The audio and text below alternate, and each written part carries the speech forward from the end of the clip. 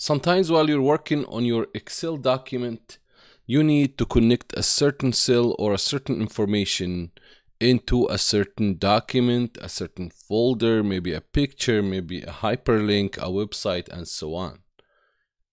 Now we will learn how to use hyperlinks in Excel in an efficient way and how to make it serve the purpose of your document. Again, we have here the sales invoice tracker, and we have the invoices-main as a sheet.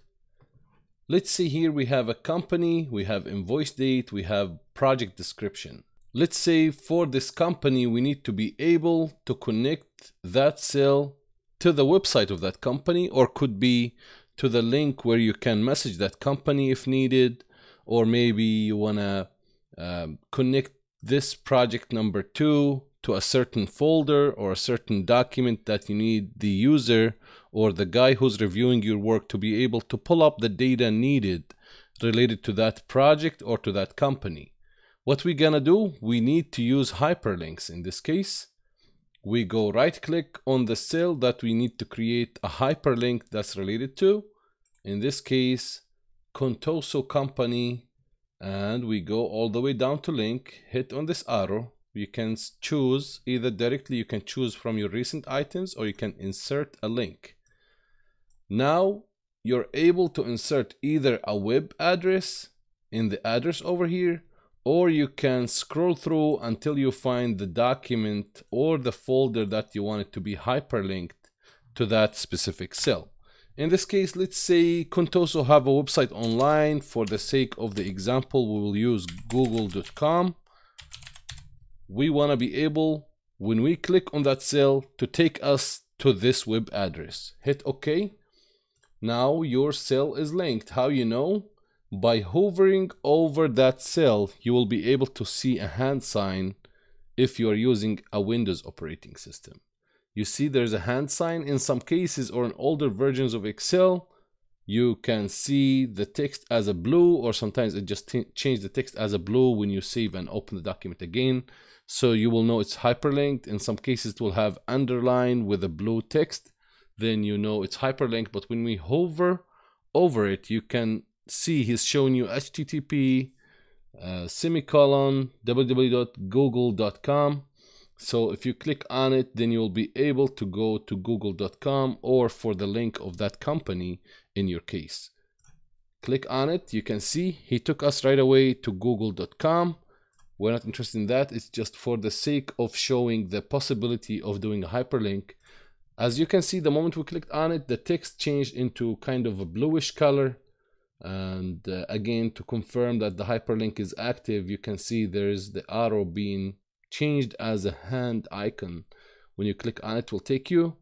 In some cases, like in Word program, or in some cases with Excel with some limitations or protected sheets, maybe he will tell you click Control on the keyboard and hit on the left mouse to be able to go to that link, whatever he's telling you with that message that you need to follow. But in most cases, when you just click on it, it will take you wherever it takes you. Let's say we have detail total over here. Right click, we can say insert a link. So you can see here, you can choose either existing file or web page.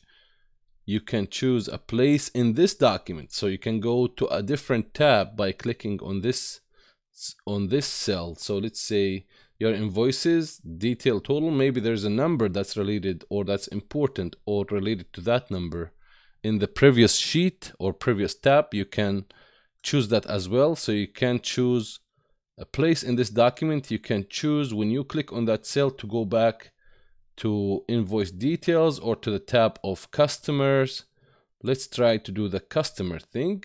Now we click on it, you see we go back to the tab of customers, and you go back to it, click on it, it will take you back to the tab of customers. It's a way to connect the data and make it more interactive and related to each other as your project needs.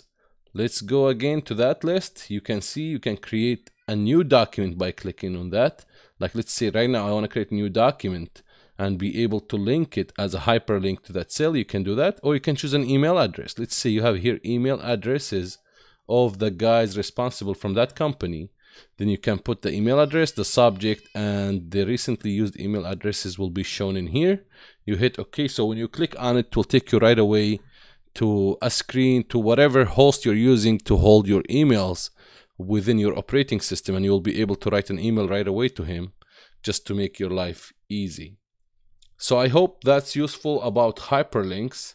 Hyperlinks are getting less and less famous within Excel sheets, but still it's a powerful tool. And when you are learning about pivot tables and creating a user interface using Excel and macros, that's where the place you use more hyperlinks and more linking between the tabs, the sheets, and the documents, and even the websites and the web addresses.